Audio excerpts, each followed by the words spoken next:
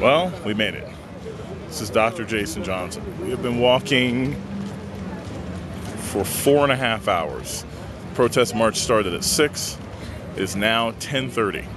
We are at the Zocalo. As you can see, there are thousands of people and press and news all over the place. The buildings sort of make it a very majestic way for the entire evening to end. You can see sort of off in the distance, protesters on the top of buildings, trucks and cars. Well, this is the end of my Yo Soy 132 adventure. I'm actually going to be heading back now to prepare to be an election observer tomorrow morning.